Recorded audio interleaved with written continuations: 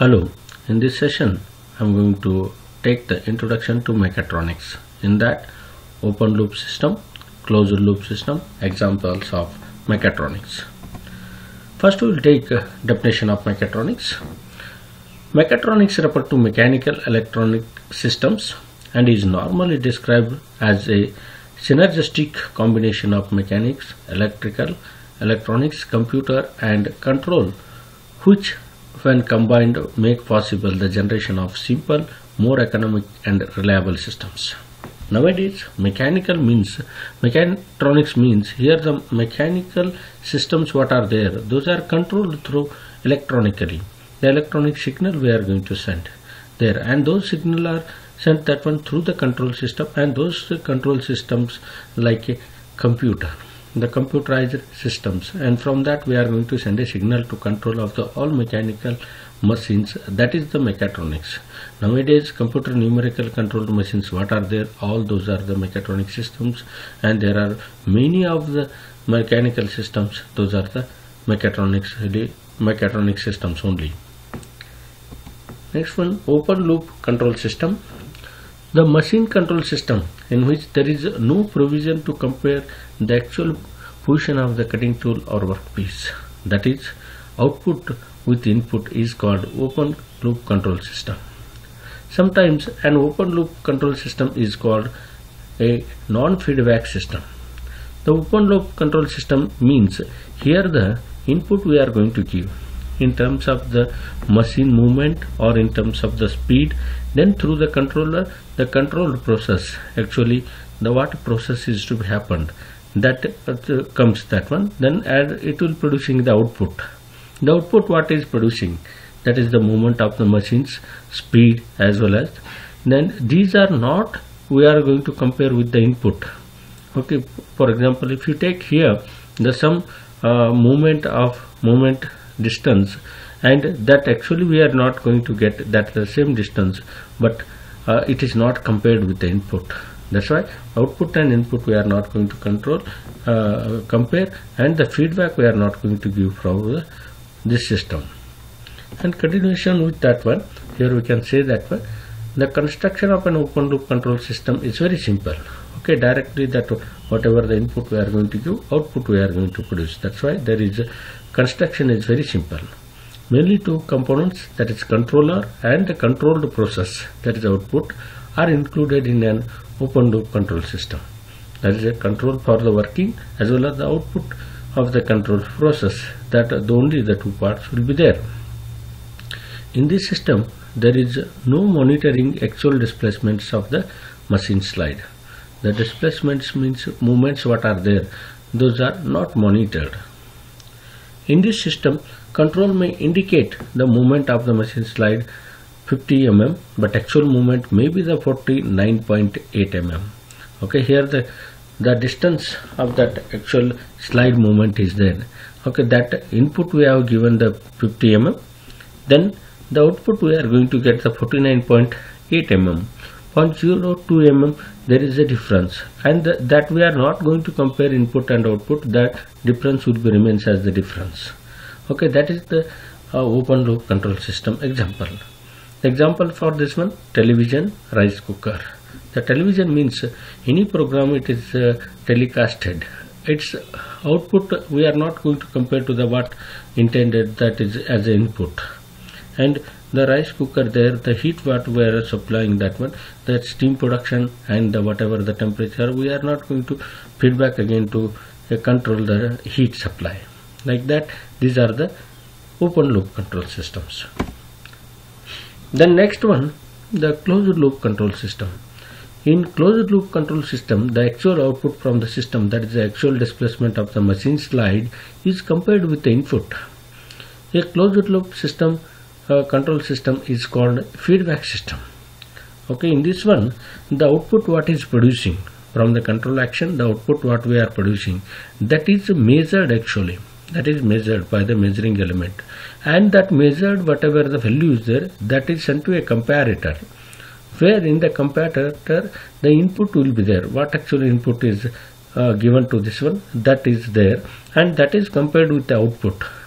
If any difference is there, then there will be error signal that is sent to the control action. The control action adjusts itself to give the actual whatever the required output is there.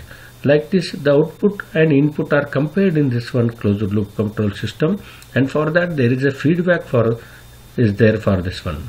Okay, then by this one, the more accuracy and more whatever the output is there, actual output is there, that we are going to get. Okay, in continuation with that one, the construction of an open loop control system is very complex. Means it consists of that comparator and controlled action, okay, and also the feedback system. Okay, all these things are there, including that one. It will become somewhat complex. More components like controller, feedback, comparator, etc. are included in the closed loop control system. These are included. In this control system, the displacement can be achieved to a very high degree of accuracy. The moment what we are going to get, that is we are going to achieve a very high degree of accuracy because of measuring or monitoring device is used to determine the actual displacement of the slide. The measured output is then compared with the input, and corrective actions may be taken if any deviation is present. What example we have taken in the previously open loop control system, that is input if you have given the 50 mm movement, the output if you are getting the 49.8 mm, then that is compared and corrective actions are to be taken so that the output should be always 50 mm. For that, the examples what are there: refrigerator, CNC machines, robot, etc. Refrigerator, we will discuss that one.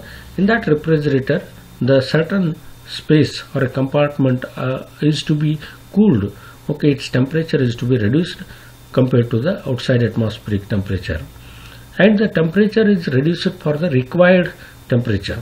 And in this one, whenever the continuous cooling in the refrigeration system, if the temperature reaches to the required temperature, and that sends to a signal to the controller, where it will puts off that one the refrigerator operation. Then later, whenever the temperature increases above the required temperature, then again it will send the signal to on the refrigerator system. Like that, the output what is there, that is the temperature, and that temperature is set particular value at the input, and these two are compared, and then putting on and off of the refrigerator takes place. Similarly, in the CNC machines and robot happens that one. Then we have to take the examples of mechatronic systems. There are various examples of mechatronic systems are there. Some examples are taken here. Examples of mechatronic systems are robots, digitally controlled combustion engines, machine tools with self-adaptive tools, contact-free magnetic bearings, automated guided vehicles, etc. There are some other examples also there. You will discuss that is one of the example as a robot. What is the robot then? Robot is the reprogrammable multifunctional manipulator designed to move materials, parts, tools or special devices through variable programmed motions for the performance of variety of tasks. Okay, here the robot is the reprogrammable. We can change its program, and it is a multifunctional. It will do the multifunction actions. And manipulator, the movement it will provide, designed to move materials, parts, tools or special devices through variable programmed motions. The variable program, the changing in the program, variation will be there always. For performing variety of the tasks, the various tasks are to be performed in this one. The robots actually what are there in this one, in the industry, for the welding, assembling, for all these things the robots are used. Nowadays for the machinings the robots we are going to use.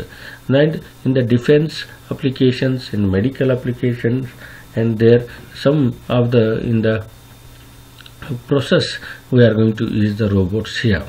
And in this one all the outputs what are there, those are compared with the input, and thereby the corrective actions are to be taken by the signals. Therefore that is a mechatronic system. Then here we can see that how actually the performing the operation by using the robot takes place. Here we can see that some of the machining operation is carried out, and here the machining whatever operation is there, that operation some input are given, inner diameter, outside diameter, surface finish, like that, and this whatever the output it is producing robot, and that through the signal it will be sent to the input to the system. There the comparison it will be taking place, and thereby the corrective action taking place. This is a closed loop control system, only the robot. Okay, here you can see the another machining operation. The gear cutting operation will be taking place. For the gear cutting operation, we need the speed of the tool and the depth whatever it is given, and whatever the feeding it is required to give, all these things, surface finish, how much we have to get, all these things whatever are there in terms of the signal, that is sent back to the control system. Thereby the controlling whatever is there, that is corrective action if it is required, then it will be sent to this whatever the operation is there, actual output is there. Like this in the robots, the output what are there, those are to be controlled mechatronically. Okay, the electronic signal we are going to use, computerized control system we are going to use, and mechanical operation it will be taking place. That's why these are the different mechatronic systems. The robot is one of the best example of the mechatronic systems. Thank you. You can watch the more videos of me next. Thank you.